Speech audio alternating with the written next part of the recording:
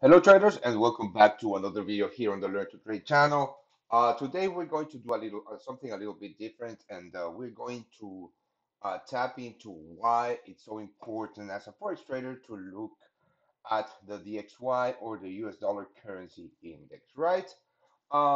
First of all, why don't we go to the DXY chart and we're going to start by analyzing that chart and what's going on, what has gone on, remove drawings, lately with the US dollar. Now, the US dollar currency index is a basket of the most traded US dollar currency pairs, right? So it gives you a gauge on the current US dollar price, right?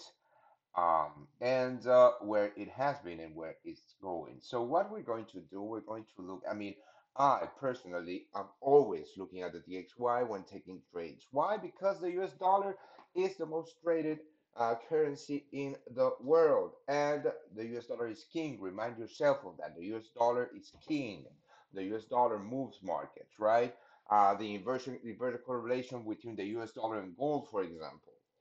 When you're trading US dollar pairs versus very weak currencies like the Norwegian krona, etc., you are going to want to look at the US dollar because the US dollar is the strongest of the two currencies in that currency pair. So a small move in the US dollar might just catapult the US dollar versus the Norwegian krona, right? That's why trading miners and exotics is very can be very profitable um, because of how much impulse they get when we have a US dollar move, right? So we're going to start by looking at the US dollar, gold, the euro USD, etc. Right? The first thing you need to understand is that when it comes to currency pairs, right? Let's say we're talking about the euro US dollar, right? If we have a bullish move on the US dollar, this is going to be bearish for the euro versus the US dollar. Why is that? Because because the stronger the US dollar gets, right, the weaker the currency exchange between the euro and the US dollar gets, right? Um, on the other side, if we look at the US dollar versus the Canadian dollar, and we have a bullish move in the US dollar, then the exchange rate between the US dollar and the Canadian dollar is going to move higher. So that's the first thing you need to understand when it comes to trading the US dollar. Remember that gold is priced in US dollars, so we need to also look for weakness in gold when it comes to US dollar strength.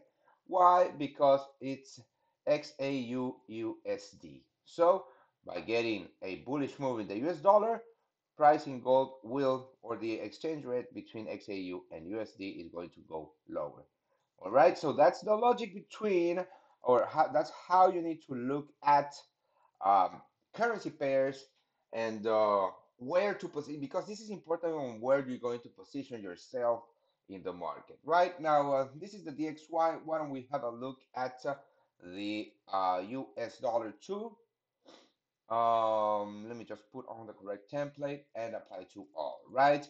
So this is the euro, this is the US dollar Japanese yen on the daily. We are going to look at the euro versus the USD right here. This is the daily. We're going to look at the same time frame right here. So let me remove this indicator. And this is the 2 hour chart on the DXY, right? And the 2 hour chart on the US dollar. You can see that this is inversely correlated. Whilst the DXY is rallying, the US dollar is dipping, all right? And you can see that the moves are practically mirrored by the euro versus the USD, right? Myself personally, I don't like trading the euro versus the USD because there's two very strong conflicting currencies trading against each other. So that makes for some very annoying choppy ranges and low volatility, right? In the other case, where if you trade the US dollar against the Mexican peso, for example, you get one very strong currency pair and one weaker currency pair. So when we get big moves in the US dollar, it's going to have a bigger effect on the US dollar versus the Mexican peso than it's going to have on the euro versus the US dollar. Right? So let's imagine that you are bullish on the US dollar from the lows right here. And you saw that the DXY broke with the previous highs. And you are waiting for this retest right here to get long on the US dollar, right? What are you going to do? Of course, that you're not going to trade the DXY itself. You need to look for the best opportunity, and you have to choose the financial product for that trade. In this case, we are going to choose the euro versus the US dollar. Why? Because when the DXY broke right here with that level of resistance, well, the euro versus the USD broke with that level of support, right? And because we are waiting for that retest and rejection for us to get long on the US dollar, and we know that a bullish move on the US dollar is bearish for the euro versus the US dollar, we are going to wait for the retest of that level of resistance of support, I'm sorry, that was broken with on the euro versus the USD to go short. Why? Because a short position on the euro versus the US dollar is basically going long on the USD. And in this case, we were right. If we were patient enough to wait for that retest, we would have made a cool 150 pips, right? With a let's see, with a 1% move on to the upside on the US dollar. So a 1% move on the DXY translates to roughly 150 pips on the Euro USD, right? So that is something you need to understand when it comes to forex trading. This is the base of forex trading.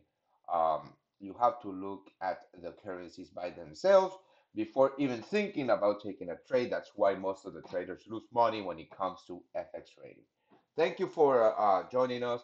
If you like this video, please give us a thumbs up, subscribe to the channel, and please comment in the below this video what you want me to go through next.